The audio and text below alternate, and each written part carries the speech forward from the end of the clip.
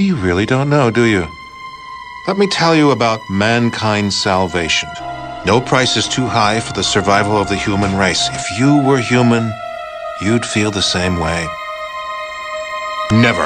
Part of the president's job is to make the tough decisions. A lot of near-humans will sacrifice their lives for the return of humanity. With a simple modification, it can be used to distribute agents that destroy mutated creatures upon ingestion.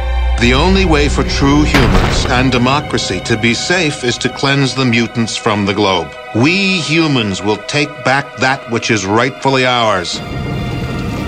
The vaults were set up to test humanity.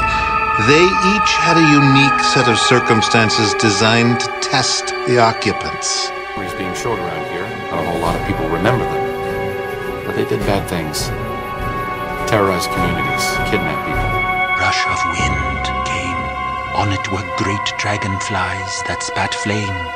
Evil men crawled from the beasts' bellies and brought death to our warriors. Your ride's over, Mutie.